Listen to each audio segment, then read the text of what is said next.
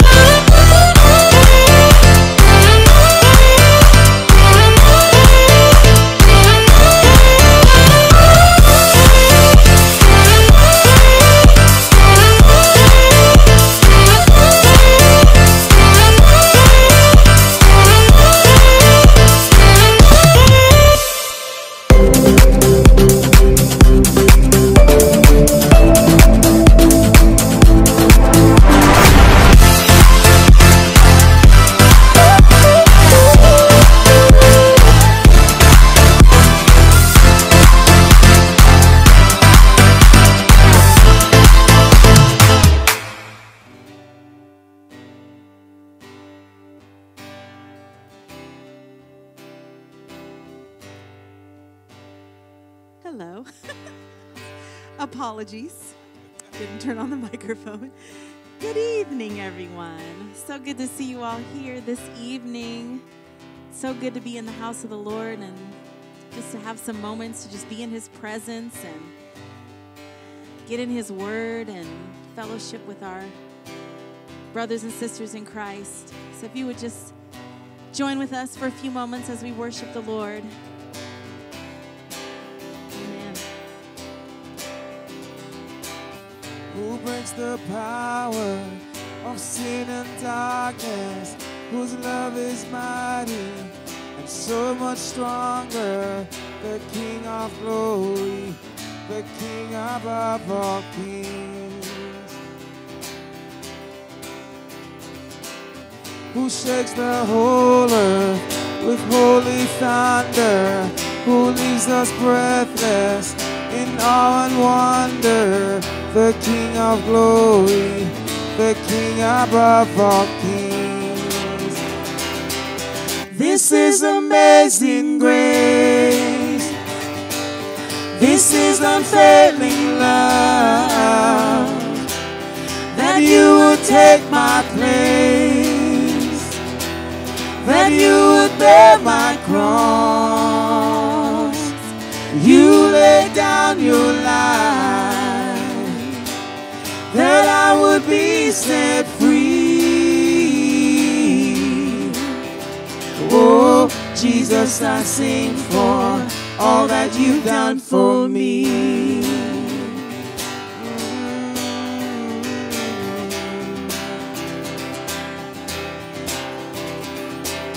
Who brings the whole earth back, who makes the orphan a son and daughter, the King of glory, the King of glory, who rules the nations with truth and justice, shines like the sun in all of its brilliance, the King of glory, the King above all kings. This is amazing grace. This is unfailing love, that you would take my place, that you would bear my cross. You laid down your life, that I would be set free. Oh, Jesus, I sing for all that you've done for me. Worthy is the Lamb who was slain. Worthy is the King who conquered the grave. Worthy is the Lamb who was slain. Worthy is the King who conquered the grave. Worthy is the Lamb who was slain. Worthy is the King who conquered the grave. Worthy is the Lamb who was slain. Worthy, worthy, worthy. This is amazing grace. This is unfailing love, that you would take my place, that you would bear my cross. You laid down your life, that I would be set free. Oh, Jesus, I sing for all that you've done for me. Let's sing worthy again. Worthy is the Lamb who was slain. Worthy is the King who conquered the grave. Worthy is the Lamb who was slain. Worthy is the King who conquered the grave. Worthy is the Lamb who was slain. Worthy is the King who conquered the grave. Worthy is the Lamb who was slain. Worthy, worthy, worthy. This is amazing grace. Hallelujah. This is unfailing love, that you would take my place, that you would bear my cross. You laid down your life, that I would be set free. Oh, Jesus, I sing for all that you've done for me. Jesus, Jesus, I sing for all that you've done for me. Jesus, Jesus, I sing for all that you've done for me.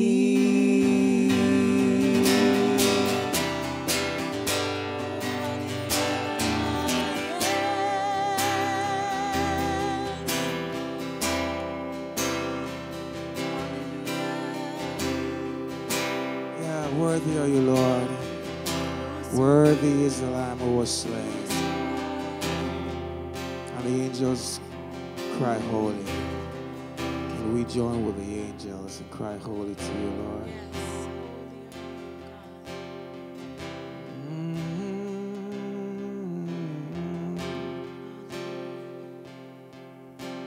A thousand generations falling down in worship to sing the song of ages to the Lamb.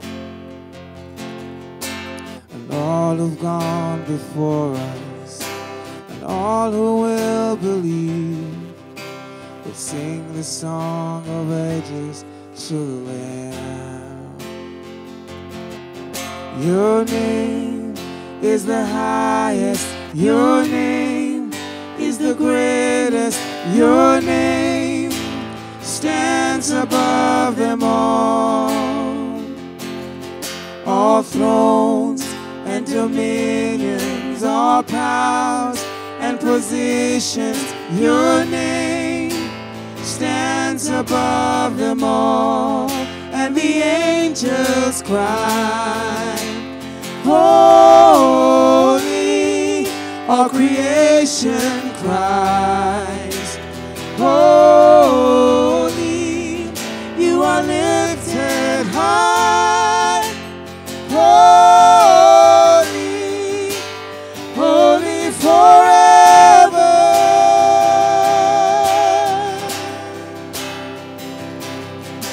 And if you've been forgiven, and if you've been redeemed, sing the song forever to the Lamb. Yes. And if you walk in freedom, and if you bear his name, and sing the song forever to the Lamb.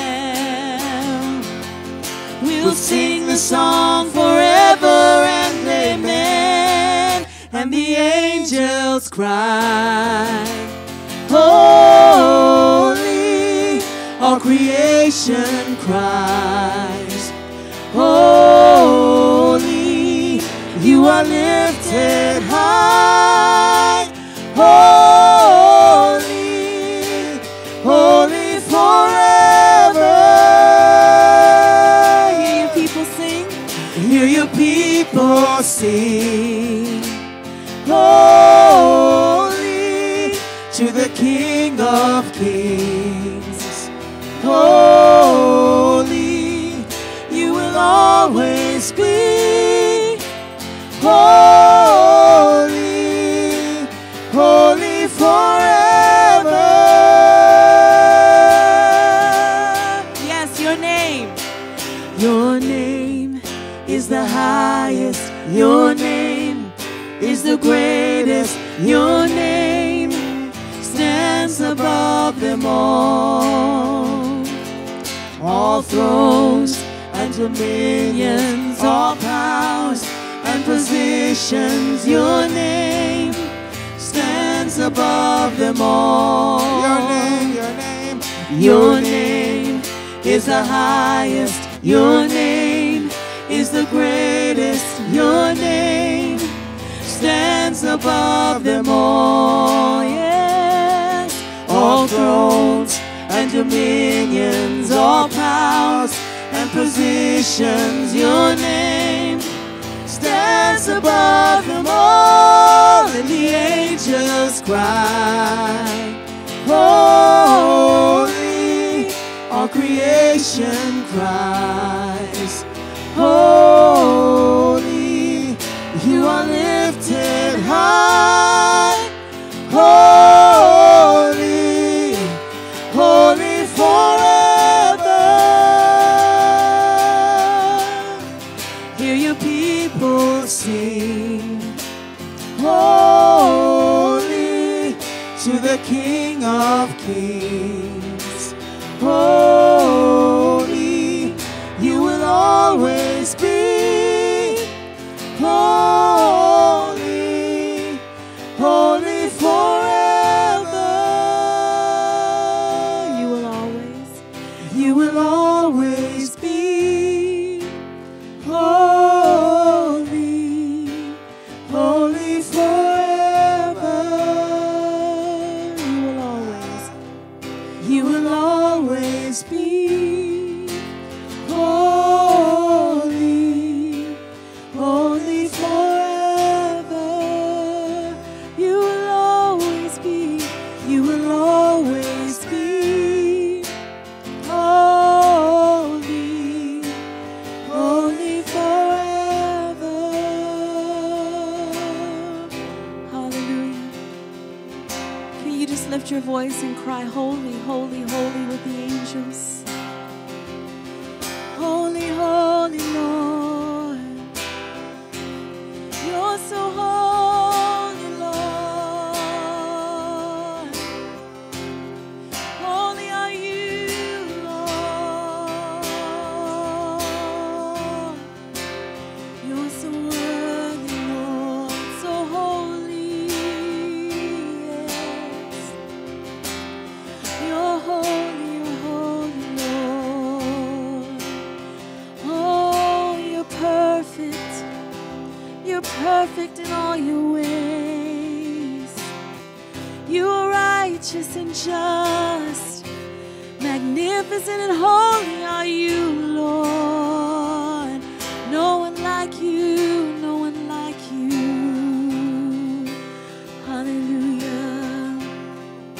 You are holy, holy, holy. Holy, holy, holy. Hallelujah. Let's just do that chorus real slow. And the angels, and the angel. Can you sing it out? Right.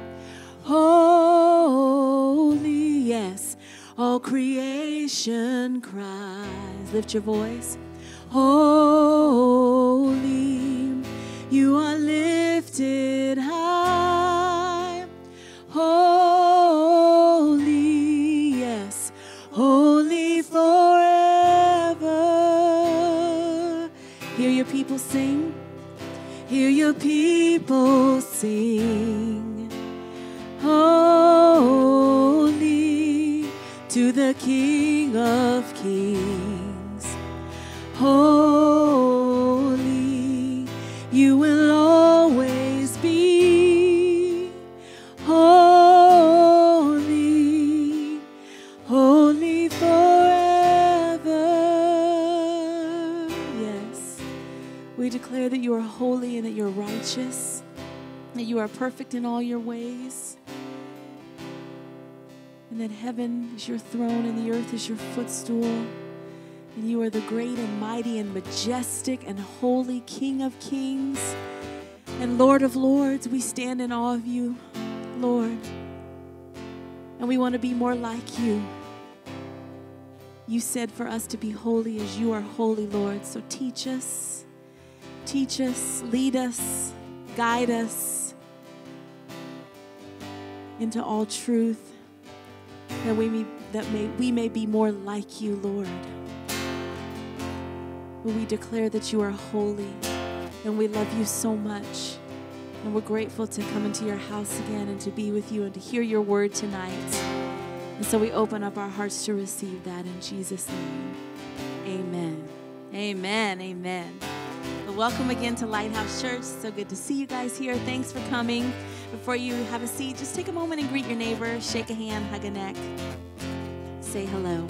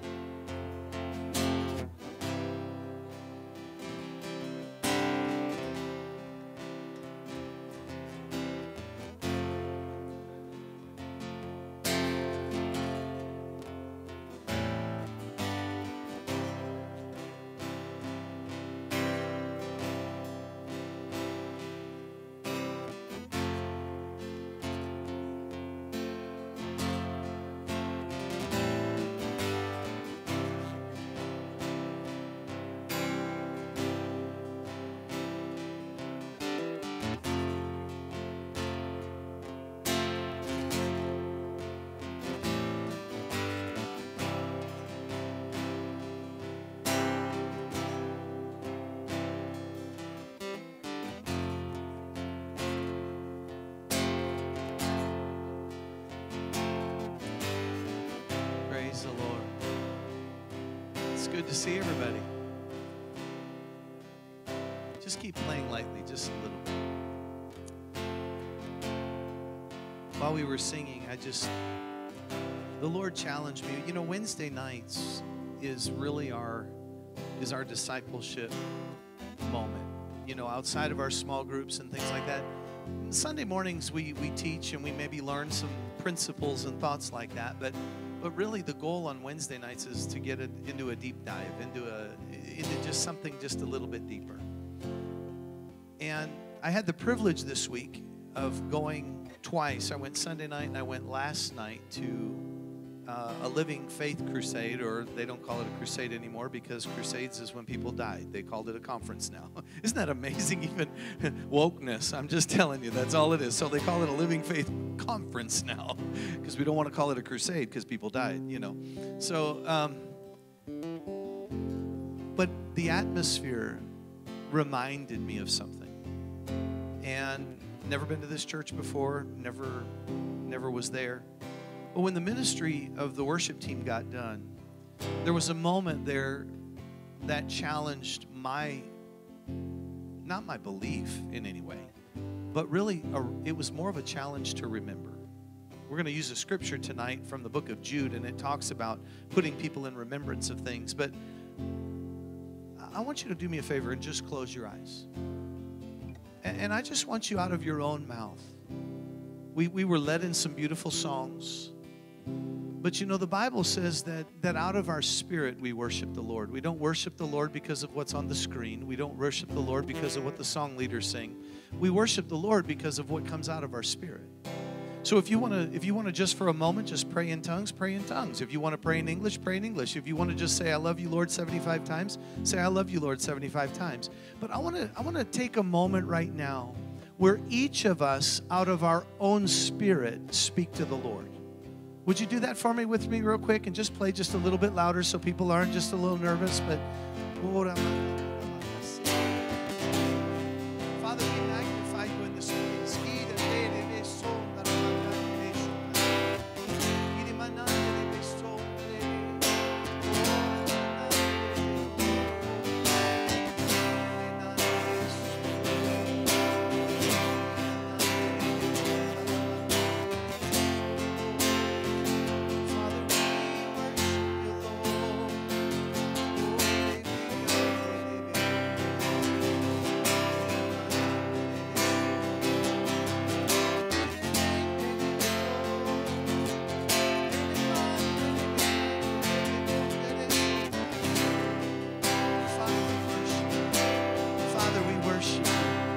Father, we just, out of our spirit, God, we want to have a connection and a relationship with you, Father, that just takes us to that place that's just a little bit deeper, just a little bit clearer, Heavenly Father. Lord, we've come in this middle of the week, And God, some of us, it's just been a rough week. And some of us, Heavenly Father, in the room, we've had some victories, and maybe we've thrown around 270 bags of mulch like Pastor Barry. We've been to hospitals. Babies were born. Maybe tragic things have happened this week. But God, in this moment, we lay that all aside and we remember the one who's greater than all of it. You're the strength and the supply. You are the hope everlasting. And God, we just worship you. We just worship you out of our known tongue and of our own unknown tongue.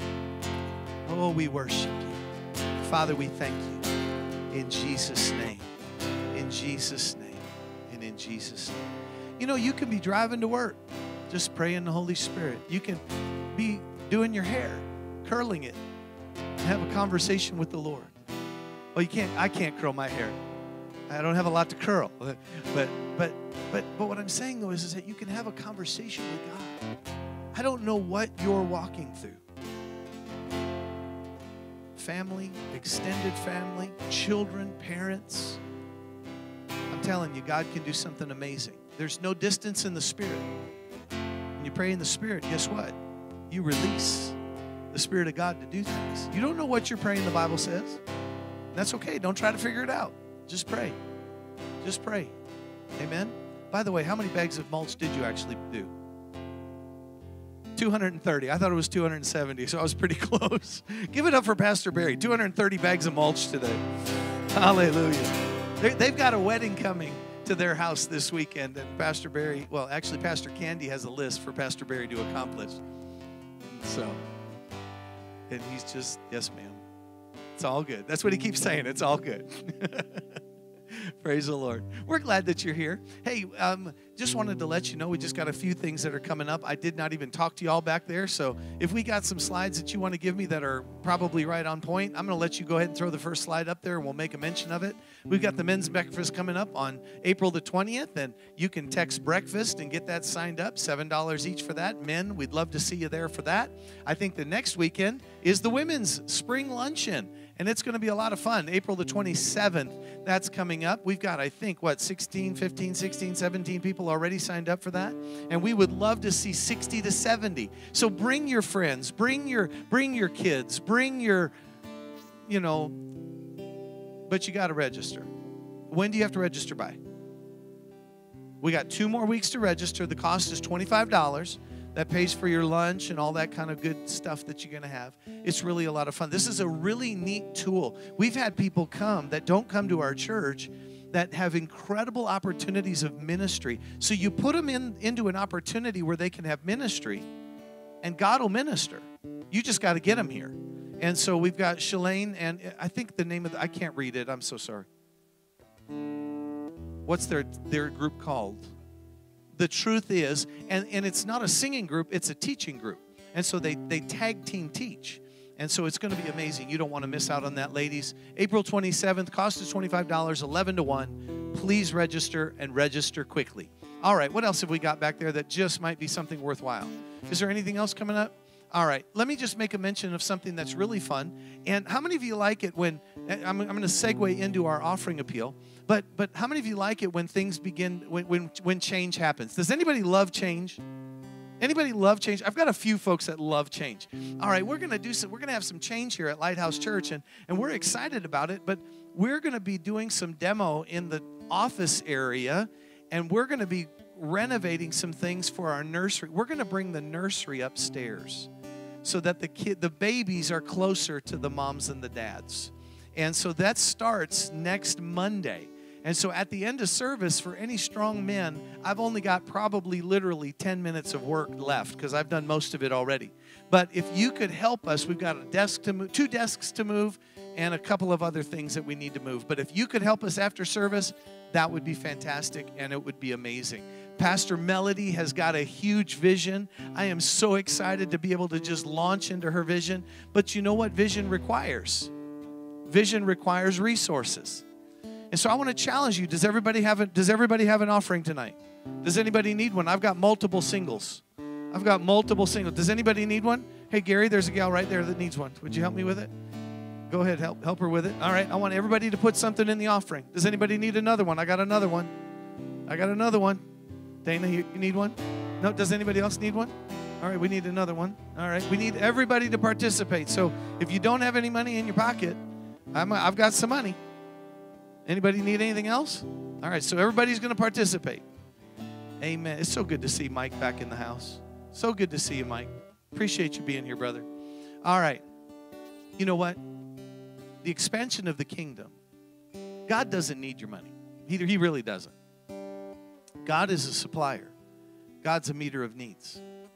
And because he's a supplier and he's a meter of needs, all we have to do is yield to his leading. And so when opportunities come our way, you know, we're looking at doing some remodels in the office area and down in the children's and the youth and the gym area. But then we're also looking at possibly doing something out in the field over there that would cause families to come to our property, like building a little pavilion maybe, where people could come sit on a picnic table and have a safe place for their kids to play. You know, that's not happening. It's not on the books yet, but it's vision. It's vision. And you know what? I always believe this, that money follows ministry. I believe it with all of my heart. The more ministry we do, the more opportunity people are going to want to participate. Because we know that souls are being saved, lives are being changed, people are being set free. Homes are being rekindled and love is being established. And so I believe that with all of my heart. We've got kids down in the youth room right now that are they're hearing the word. We've got children upstairs with Pastor Melody, and they're learning the Bible. You know, we live in a world right now where we've become biblically illiterate. And Pastor Melody and Derek, this staff, Pastor Barry, Pastor Candy, and myself, Pastor Nancy, we desire our church to become biblically literate. That's why we challenge you to bring your Bibles. So let's pray over the offering and let's go right into the word. Father, we love you and thank you for the opportunity to give. We thank you, Heavenly Father, that in all that you do, we give you praise. Father, thank you for the resources that this church has received to allow us to do renovations, Father. And those renovations are not just duct tape and baling wire. They're done professionally. God, we thank you, Heavenly Father, for the vision of our pastoral staff. We thank you for the vision that's in the church. We thank you for the vision for reaching the next generation and the next generation.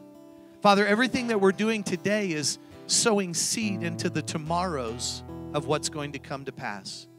And God, we pray right now that it would come to pass where we might even be able to see it.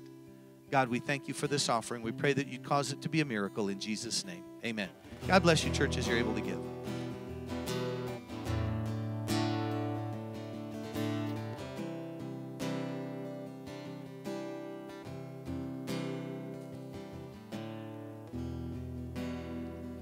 All right. Thank you, everyone, for participating in the offering. We have had some amazing offerings over the last couple of weeks. Pastor. One of these days, Tammy's just going to be a pastor. We're just going to call her pastor. But Tammy was telling me just about how faithful this church is. I never know what people give, but there's always something coming. And I'm so grateful. I'm so grateful. Well, what we're going to do is I want to start with a thought. Everybody got your Bible? Everybody got a notebook, your handy-dandy notebook? Anybody watch cartoons? I had children, and the handy-dandy notebook was Dora the Explorer. And it's Blue's Clues. Oh, thank you so much for the correction. I thought it was Dora the Explorer, but my kid watched Blue's Clues too. So, but you had your handy-dandy notebook and your pencil, and they would draw things on that thing. But you know what? If you get bored, you could doodle. I mean, it's okay. You know, or put your shopping list down there. It's okay. It doesn't bother me. At least the night's productive. Amen? Amen. We want to go to church. We don't want to waste time. We want it to be productive. Amen? How many times, Pastor Barry, have you been listening to a preacher and all of a sudden the Lord gave you a word and you stopped listening to the preacher and started writing a sermon? I've done that. I can't tell you how many times. God begins to say something. God begins to do something. Maybe it's something for your business. Maybe it's something for your family. Maybe it's a download. Because ultimately, when you're in the environment where the Holy Spirit is speaking to people, when we're in that environment, guess what? And we are open. That's why we sing songs. So we open our spirit. We open our spirit to hear. And guess what happens? God begins to download to you. And I honestly, obviously, I would love for you to listen to me. But if God's given you something that's better than me, listen to God. Everybody okay? It's okay. I mean, I don't take offense, okay? I would much rather you listen to God than listen to me any day of the week. You know, over the last couple of weeks, Pastor Candy has asked us some very, very strategic questions. And I think in asking these very strategic questions, they have challenged us in our Christian walk. And I think it's important that our walk with God is constantly in challenge. And I'm not talking about it's difficult, but challenging us to go to the next level. Amen? I think every one of us in this entire series, the Dare to Be series has been, I'm here, I'm going to dare you to go there. You're here, but I'm going to dare you to go here. Because at the end of the day, when we read the book of Acts is the blueprint for today's church and the way that we ought to be functioning and that we ought to be communicating, the way that we ought to be teaching and the way we ought to be ministering. So she asked you questions like this, is how is my love walk right now? Is your love walk in a right place right now? Has somebody cut you off today that all of a sudden your love walk went out the window? Anybody ever have that happen to them? No, just keep looking forward. Have you thought about how you want to finish? Had the privilege of visiting one of our senior saints in the hospital today. And here this gal is in her 90s, going to be 91 on June the 3rd. And she is like, you know, when most people are just saying, I'm ready to be done, you know what she said to me, Miss Joyce? I can't wait for my Tuesday Bible study, to get back to my Tuesday Bible study. I said, why don't you just do it here? She said, why would I want to do it here? I want to do it at home. So that, you know, she's still looking at tomorrow. She's not done yet. She's looking towards what she gets to do. How many of you want to have that kind of attitude at 90 years old that I look forward? And you know what? Can I just tell on you guys for a minute? Their Bible study is not just a little Bible study. It starts about 10 o'clock in the morning, goes to about noon, and then at about noon they go to Cracker Barrel and they eat lunch together, and then they come back after Cracker Barrel and they play Rummy Cube all afternoon, and they might get done about 6 o'clock at night. That is a Bible study right there. And she's looking forward to the Bible study. Hallelujah. How do you want to finish? How am I running my race? You know, I was thinking of that famous runner. She was running with all she had, Zola Budd. I don't know if you've ever remembered the Olympics where Zola Budd was running, and she tripped that other gal. Or she herself tripped. I can't remember which one. But she got up and she kept running. Or how about that guy that was running in the Olympics, and he all of a sudden pulled a hamstring and he started hobbling as he was coming, and he was, I think, from Barbados or something like that, and he was hobbling all the way in, and all of a sudden people were coming up to him and they said, you can finish. And they said, no, I came to finish, not just to run. I came to run a race. How aware am I? That was a great question last week, Pastor Candy. How aware of the culture am I? I know that the culture, we want to indict it and send it to hell. Do you understand what I'm saying? But the reality is how aware am I of that? Every single person that is out there still needs the Savior that you and I claim that we have. Amen? How aware am I in coming in contact with these people on a regular basis that they need Jesus just as much as I need Jesus? Am I paying attention? Each one of us have questions that should take us to a deeper walk, a deeper spirituality, and a deeper intimacy with God, and a deeper level in my personal discipleship. And so as I was studying, you know, we've tried over the last 18 months, I think, or so is how long we've been going through this thing, is we've tried to establish a culture of discipleship. It's important that culture be important and embedded in us. Because if we don't continue to grow, if we don't continue to develop, we cannot make one until we first be one. I still wear that crazy bracelet that I've gotten a little over a year ago. So many people are more concerned about what others think about them than what God thinks, and this affects how effective we really are in reaching people. So the first thought that I wanted to share with you tonight is just simply this. Disciples are willing to yield. Disciples are willing to yield. And I'm not talking about necessarily yielding in a way that we would say, well, I just prefer you. But it's a yielding that says, you know what? Not my way, but thy way. You know, when I think about this word yielding, the Bible tells me in the book of Luke, and Jesus is very clear here. If you have a red letter Bible, the book of Luke chapter 9, verse 23 says this. It says, then he, Jesus, said to the crowd, if any of you want to be my follower, if you want to be my disciple, if you want to be someone who claims me, look at what he said. He said, you must give up your own way. In other words, you must yield. Did you know that Romans chapter 12, verse 2 says this, that there must be a yielding of our mind and to not the way the world thinks, but a yielding of my mind to the way that God thinks. Be not conformed to this world, but be ye transformed by the renewing of your mind. He goes on to say, if any of you wants to be my follower, you must give up your own way and take up your cross daily. Nobody likes to think of crucifixion except for Easter. But what have you had to crucify today? Have you had to crucify an opinion? Have you had to crucify some words that you did not want to say? Did you have to crucify some thoughts that you wanted to let become words? Are there things in you that you have to crucify? You know, and then the next one, it says, and then he said, follow me. He says, if you try to hang on to your life, look at what he says, you'll lose it. If you try to do it your way and not my way. Now we're trying to build disciples. Does that make sense? If we're building disciples, we cannot hang on to the way we do it. We have to hang on to the way he does it. Because he says, but if you give up your life for my sake, you will save it. And what do you benefit if you gain the whole world but are yourself lost or destroyed? See, true discipleship is much more than just the transfer of information. It infers a couple of things. The imitation of the teacher's life. Paul made this statement. He said, follow me as I follow Christ. I would trust and hope that my life would be one that somebody would say, Bob, how did you do that? Show me how you did that.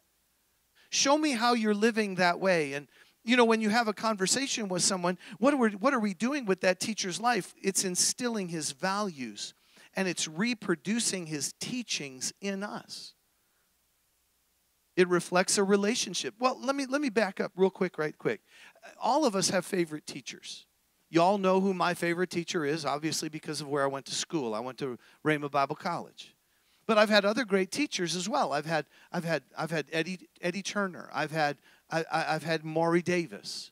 I've had other great teachers like Doug Jones and Tony Cook. I've had other, not just Kenneth Hagin, but what is it that I see in them?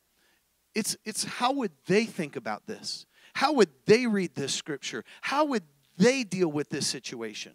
That's when I'm really truly becoming a disciple, because I'm wanting to imitate what they do and how they speak. And see, if I do that well, it reflects in my relationship in following them, adhering to their life, because their teaching shapes my view of the world. And in the heart of a disciple, there is a desire. There's a decision or a settled intent. It's I've made a decision. My life is not my own. I've been bought with a price. And so if I am not my own and I've been bought with a price, I no longer live, yet it's the Christ that liveth in me that ought to be living. See, a disciple of Christ desires above all else to be like him.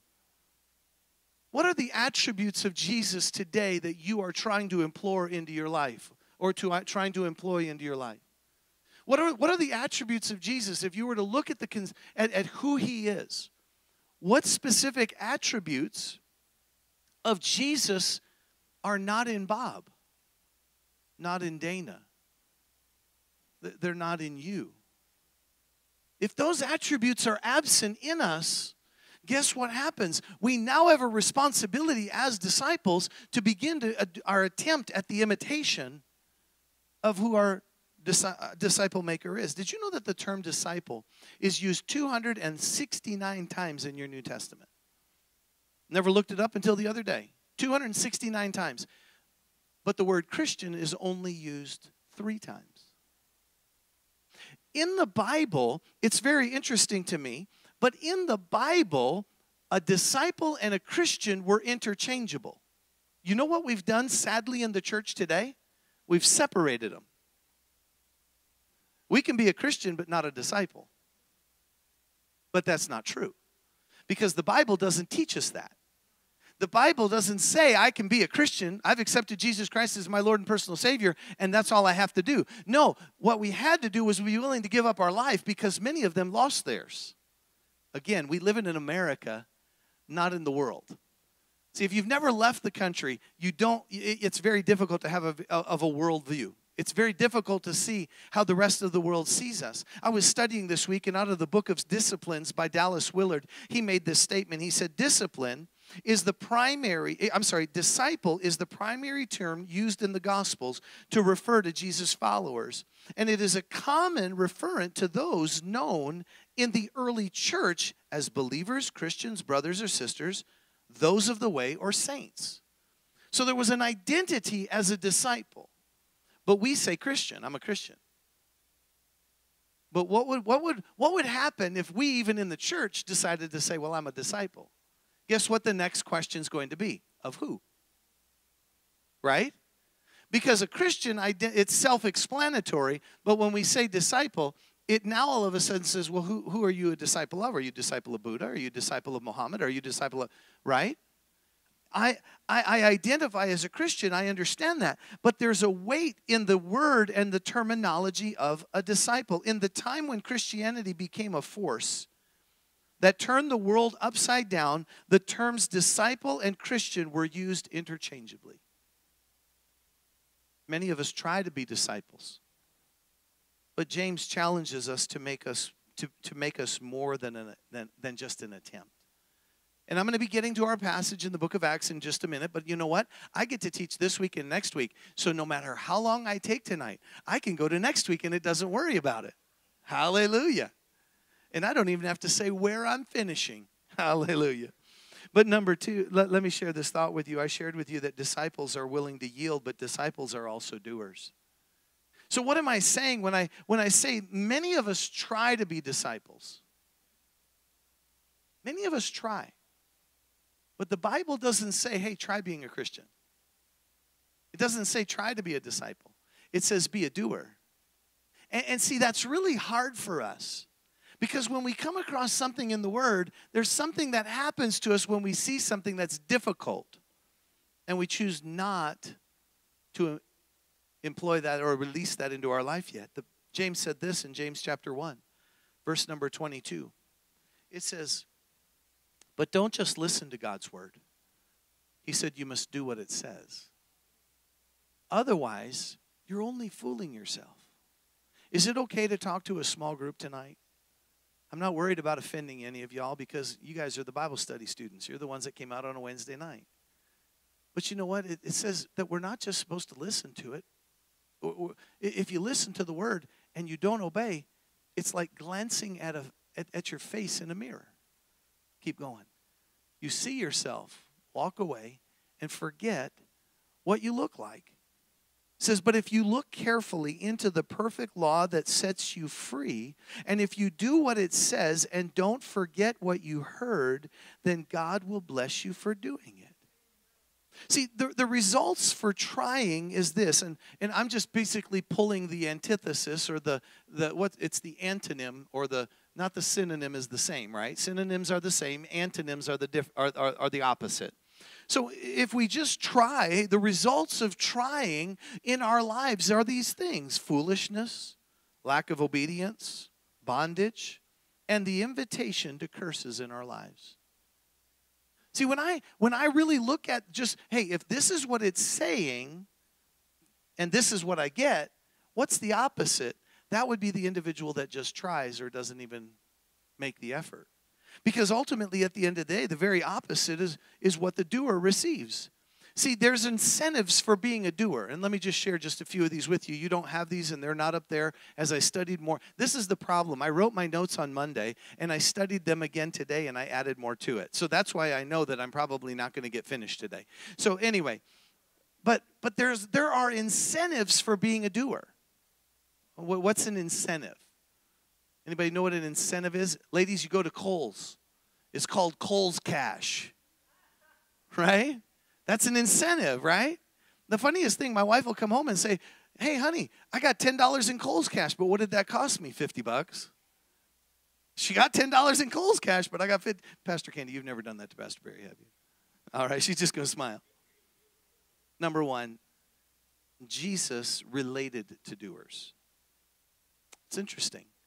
The Bible says in the book of Matthew, chapter 12 and verse 50, it says, anyone who does the will of my Father in heaven is my brother, a sister, and a mother. Matthew 12:50. Matthew 12:50. He says, anyone who does the will, not just thinks about it, not just responds to it, but anyone who does the will of my Father in heaven is my brother. So he relates to you and me. When I become a doer of the word, we become family with Jesus. We become familiar with him. Jesus relates himself to the doers of the word. Number two, Jesus recognizes the doers. Did you know that? He doesn't just relate to us as brother, sister, father, mother. He relates to us, but he also recognizes doers. Romans 2:13. Romans 2:13. If you want to write it down, you can write it down. It says this, for not the hearers of the law are just before God, but the doers of the law shall be justified. Did you hear what he said there? If you just listen to the word, if you just listen to somebody preach, if you just listen to somebody teach, but you don't become an active participant in that which is being taught, the Bible says we are not justified for just listening. I can sit in church all of my life and I can listen and never become or never place action behind what we're talking about. If I never do that, the Bible says I'm not justified, but I am justified, or I am made righteous, or I am made whole if I become the one that becomes a participant in the things that God tells me to do. See now, so not only does Jesus relate to doers and recognizes doers, he also releases abilities to doers. See, he's not going to give you more than you're capable of dealing with. And what I mean by that is this. Remember the story of the talents?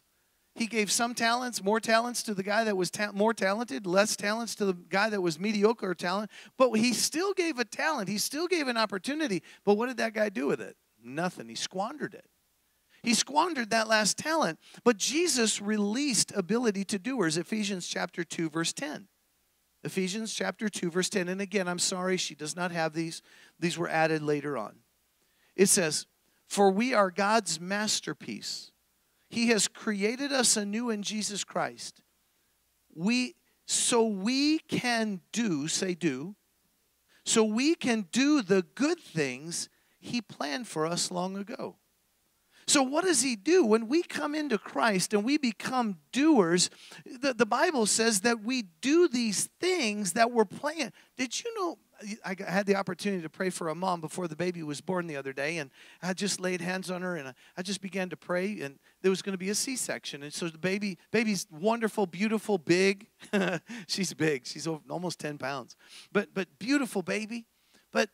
But you know what? As I was praying, and I do this when I'm ever doing a baby dedication, I pray that baby was known even before it was created, what its destiny and purpose was supposed to be. Did you know that you have that? You've got a purpose. You have a destiny. Just because you might be getting onto the sunshine or the sunset side of life does not mean that the destiny is over or completely fulfilled yet. Just like the sweet Miss Jan, she is looking forward to a Bible study. Because guess what? We've all been called to do good works, but those good works don't happen without a doer. Can I get an amen? The good works don't happen without a doer. They're great ideas. They're pipe dreams until a doer says, I take my place and become the doer that God, you've called me to be. What has God called you to be? I don't know. I can help you. Maybe I'll walk you through it. We've got a Sunday school class now that meets during first service to find out your spiritual gifts. Works perfect for that. By the way, Gary's got that was Pastor Nancy, but Gary's got a great class. He's teaching right now on Bible stories, just stories from the Bible. I want to encourage you, if you guys aren't in a Sunday school, go to a Sunday school class. The last one I want to share with you. So, number 1, Jesus related to doers. Number 2, he recognized doers. Number 3, he released ability to doers. But also, guess what? He reveals redemption for doers. The Bible says in Revelation 22:14, Revelation 22:14, it says, blessed are they that do his commandments. Did you know that there's a blessing that comes by doing the commandments and the call and the commission of God? He says this, that they might have the right to the tree of life and may enter in through the gates into the city. Man, blessed are they that do. Blessed are they that do. Say, I'm going to be a doer. See, if we become the doers that God's called us to be, I'm not talking about a works mentality. I'm talking about a mentality that says, yes, God, what would you like me to do? God, where would you like me to go? Who would you like me to speak to? You're at Walmart. You know? I was trying to remember the other day where I was. And I walked out and I turned around. Oh, I know where I was. I drove by James and Jessica's business. And I just drove right by their business. And I just prayed for them as I went by. And all of a sudden, the Spirit of the Lord said, go say hi.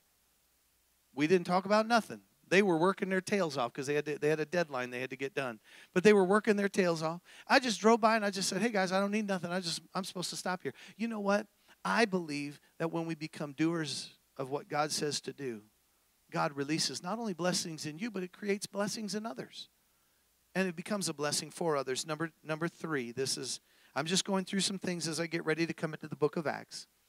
Disciples are consistent and persistent. They're consistent and persistent. You know, the Bible says in the book of Hebrews chapter 10, Hebrews chapter 10, verse 35, and it says this, do not throw away this confident trust in the Lord. Remember the great reward it brings you? Patient endurance is what you need now so that you will continue to do. Oh, there's that word again. What does it say? That you will do God's will. Then you will receive all that he promised. For in just a little while, the coming one will come and not delay. And my righteous ones will live by faith. But I will take no pleasure in anyone who turns away. There's that inference or that indication that we've got to be finishers. We've got to be finishers. But that requires persistence and consistency. You know, some days we miss our Bible reading. That's okay. Start the next day because every day's a new day in God. Guess what? Start your Bible reading over and over. But you know what happens is one day turns into 2, turns into 3, turns into 4, turns into 5.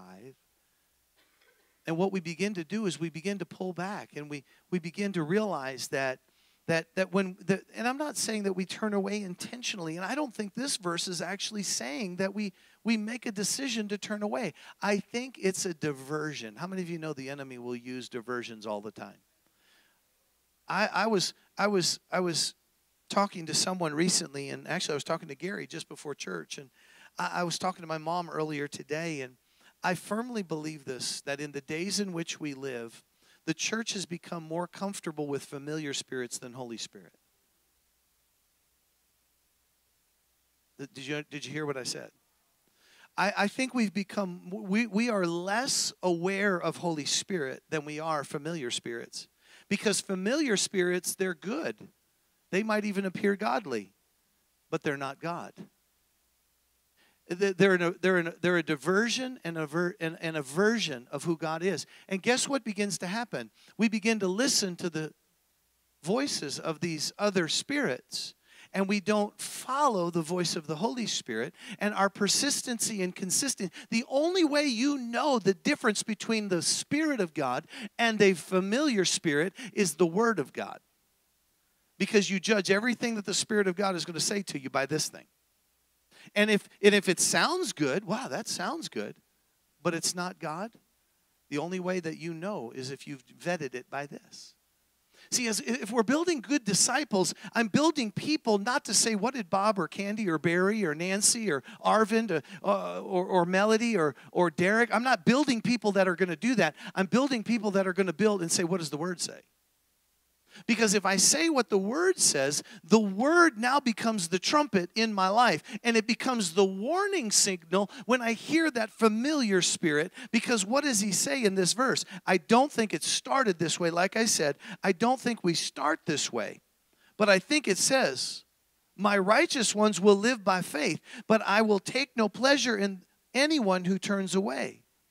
But we are not like those who turn away from God to their own destruction. We are the faithful ones whose souls will be saved. There is an end result of being persistent, of being consistent in the Word. Guess what happens? We're saved and we make it to the finish line. The challenge that we have, though, is so oftentimes there are other things. The result of inconsistency is personal destruction in this passage, causing even souls to be lost as a result. As a believer, do you understand that there are people that are assigned to you to hear the good news of Jesus Christ? You have a responsibility. This sounds like, oh, Pastor Bob, you're making this hard. No, I'm talking to my Wednesday night crew. My Wednesday night crew, they're deeper. They're deep diggers. They're deep divers, if you understand what I'm saying. Why? Because what we're trying to do is we're trying to build something and cultivate something that is bigger and stronger than we are. Let me share this next one with you, and I'm going to eventually get to Book of Acts, probably just as we get ready to be done. Disciples understand that distractions have consequences. We understand. We just read a passage. But disciples understand that distractions have a consequence. I can get distracted. Now, what would be a good distraction? You know what could be a good distraction? My kids. Hey, Mom and Dad, we want to come over for dinner. And you know what? I was going to do Bible study. Isn't that just the craziest little thing? Who would have thought that my kids, just enjoying life, want to come hang out with me? And instead of doing my Bible study, I'm hanging out with my kids. I'm not saying that my kids are of the devil. That's not what I'm saying. But isn't it amazing how subtle a distraction can come? Right? How subtle those distractions come. It could come in the form of health. It could come in the form of family. It could come in the form of a job. It could come in the form of finances. Did you know that finances are one of those awful things that are in terrible, terrible distractions? They're terrible. Terrible distractions. But disciples understand that distractions have consequences. I was reading the book of Jude one day. And if you have your Bible, I really want to encourage you to go here. I'm going to read it out of the New Living Translation, so it might look a little different than what you are. But I really want to go to the book of Jude, because Jude, he just gets real. He just gets plain. He had this intention of sharing a message that was so enthusiastic and so encouraging. He just wanted to talk about salvation. Amen? He said, but you know what? I can't talk about that. I can't talk about that. He says this in verse number 3, and I'm just going to read from 3 to 7. He said this in Jude, verse number 3. He said, dearly loved friends, if you don't have it, you can watch it over me. I had been eagerly planning to write to you about salvation that we all share. But now I find that I must write about something else, urging you to defend the truth of the good news. Did you know what he's doing? He's writing to a group of disciples and saying, guys, I need to warn you. I need you to be careful. He's telling them very quickly, he's telling them, I find that I must write. He is so compelled. There's something in him that is compelled to write about something else, urging you to defend the truth of the good news. God gave this unchanging truth Now, guys, we live in a day where in the church, things are changing all the time. Beliefs are changing all the time. I talked to my mom, like I said earlier today. I said, Mom, I got to talking about familiar spirits, and she said, really? And she said, talk to me more about that. Now, this is the woman that taught me about those things. But because of the fact that in the church that they're in, they don't talk about those things, guess what? It's now become a foreign subject to her 35 years later. So in this passage, we're seeing something. God gave us an unchanging truth. Say unchanging. It doesn't change. Now, my delivery might change. I used to wear suits to church all the time. When I first got in ministry, I wore a suit on Wednesday night. I wore a suit on Sunday morning. Today, I'm relaxed. I got matching tennis shoes, as a matter of fact, to my shirt. Who cares if that changes? That's irrelevant. But this word does not change. One of my biggest struggles right now, and I've shared this with you guys multiple times, one of my greatest struggles is how much they're changing the electronic versions of your Bible, and we don't even know it. All of my Bibles are old. I haven't bought a new Bible in years because I'm afraid that what's in there is different than what I've had. Because you know what? The number one, when it comes to, there's one translation, I think it's the NIV, if I'm not mistaken, correct me if I'm wrong, but I could be right. I think I'm right. But the NIV Bible is the same publisher that they bought the rights to the NIV, is the same publisher that now writes the Satanic Bible. Why would they not want to rewrite some things? It's subtle. Well, let's just give it a little bit of a flair. I study in the King James. I teach out of the New Living so that it makes more sense. But you have to understand, if it doesn't make sense in this newer version, I'm back in the King James. Not because it was good enough for Jesus and it was good enough for Paul, but because I believe that there was something anointed when it was written, when they didn't have the technology that they have today. Okay, that's enough of my soapbox. Let me get back to my... It's an unchanging truth. Say it's an unchanging truth. Once and for all to his holy people. He says, I say this because some godless people have wormed their way in among you. Where is that? The church. The church. Saying that God's forgiveness allows us to live immoral lives. The fate of such people was determined long ago, for they have turned against our only Master and Lord Jesus Christ. This is what I want to show you.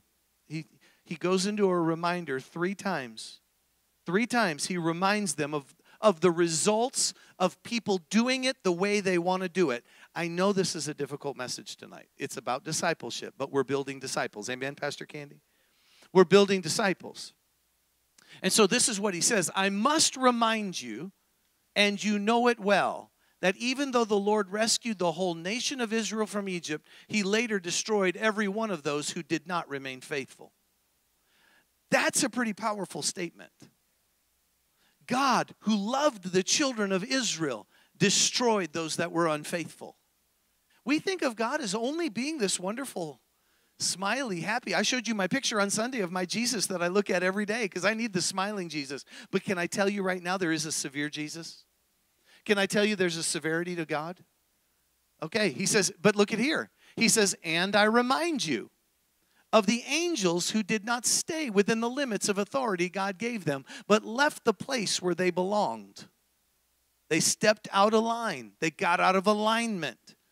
See, guys, I'm going to trust you as we build disciples. Guess what that does? It keeps us in alignment. It keeps our vehicle running straight. It keeps it from having this shudder. Anybody have a tire ever go out of alignment? It just, I walked in to see Miss Jan today. Pastor Barry, did you see her? Were they doing the breathing treatment with her? They had this new thing on her. She was wrapped in this little thing. And I walked in and she was going, hi, Pastor Bob. It was shaking her body because she has a little bit of chest congestion. It was shaking her body to loosen that congestion. And it just made me laugh. But you stop and think about it. A car out of alignment never can reach its fullest potential. As a matter of fact, it becomes very dangerous to drive if it gets too out of alignment. Look at what happened to the angels of heaven that chose to get out of alignment with the authority of God. I'm talking to a group of disciples. Say, I'm a disciple. So if we're disciples, we don't get out of alignment with God. We don't get out of alignment with authority. We don't get out of alignment with what He's called us to do. Amen? And so he goes, oh, the authority of God gave them, but left the place where they belonged. God has kept them chained in prison and darkness, waiting for the day of judgment. So we know what's happening with them. So the first group, guess what? God punished those that were unfaithful. This group's chained. Look at what this group says. And don't forget. So 3 times he says, I remind you, I remind you. Oh, and by the way, don't forget. He says, don't forget the cities of Sodom and Gomorrah and their neighboring towns, which were filled with sexual immorality and even a kind of sexual perversion. That's supposed to be every. That's my fault. I spelt it wrong for Tammy. And every kind of sexual perversion. These cities were destroyed by fire and are a warning of the eternal fire that will punish all who are evil. Now, this isn't to scare us. It's to remind us to stay faithful. It's a reminder to stay in alignment and under authority. It's a reminder to stay pure before God. See, as disciples, we understand that distractions have consequences. When I'm no longer faithful, I've gotten distracted. Right? When I'm no longer under authority and I'm no longer in alignment, I've gotten distracted. When I'm no longer, my mind doesn't remain pure. My mind doesn't remain holy. My mind doesn't stay fixed upon the things of God. It moves me into this place of perversion, and there's penalties and consequences for all of those things. No fun. Say, I'm a disciple. I want us to be more than Christians. I want us to be disciples. Because discipleship should become very personal to every single one of us. It should become so personal to us that where is my walk right now? Where is my talk right now? Where is my thought right now? Where are my actions right now? Where are my words right now? Because ultimately, at the end of the day, there are men and women that are running in the world that are confused. There are people that have come into our church that they're struggling with the burdens of a former self, and God wants to set them free. But you know what? We've got to give them something that they want to see. We've got to give them something that they want to be. I'm not talking about a holier-than-thou mentality or attitude. That's not what I'm saying. I'm saying that there is a genuineness about your faith. There is a truth and authenticness about your walk with Jesus. That people walk up to you and say, Pastor Bob, or Melody, or Joyce, or May, or Martha, will you help me? I see it. I see it. Help me get there. Because ultimately, at the end of the day, when that happens, when discipleship becomes personal, I'm going to close with this. When discipleship becomes personal, and it becomes a desire, not just a byproduct, but a desire, guess what happens? The kingdom expands. It's a natural byproduct. See, the Christians and the disciples of the Bible wrecked the world. We didn't even get to it. We'll talk about it next week. But in Acts chapter 21, it was so fun to read the very beginning of Acts chapter 21. And we begin reading, and I think it was around 13, 14, 15 verses. It said this. It said, the Christians, the Gentile Christians, people were getting saved everywhere. The Jewish Christians, people were getting saved by the thousands in Jerusalem. Why? Because people were coming in contact with real Christians. They were coming in contact with disciples of Christ, not disciples of other things. Amen? Everybody okay? Did you learn anything tonight? Hopefully you did. Stand to your feet. Guess what? You're lucky enough to know that I've got several pages of notes that we'll be able to pick up right there next week. Hallelujah. Be careful. I might even study some more and have to bring you some more stuff. Pastor Candy, she's laughing at me because I know she does the same thing. Amen. Are you glad you gave yourself a Wednesday night? come to church, do me a favor. Ask one person. Ask one person. I want you to do me a favor. See that little card next to you? I'm not even going to give you a hard assignment. I didn't even put any on the front. Here, Pastor Candy, I'll give you the one in my pocket. You got one in your purse? Pastor Barry, you got one? Okay. I want everybody to pick that up. I want you to hand it to somebody in church this Sunday that was not here tonight. Would you do that for me? I want you to do me a favor. I don't want you to take it out of the building. I'm going to give you a really simple assignment. I want you to take one card, hand it to somebody that was not here tonight. Can you do that for me? Say, I missed you on Wednesday. I want to give you a card. Praise the Lord. Everybody good? Let's just lift our hands toward heaven and go home. Father, we love you and thank you for this day. Thank you for all that we're getting to accomplish in you. Help us to become more like you in Jesus' name. Amen. If you can help us for like 5 or 10 minutes, clear out the offices. Gentlemen, we'd love for your help in the offices now. Just head that way. We'll give you direction in 20 seconds. God bless you. Have a good day.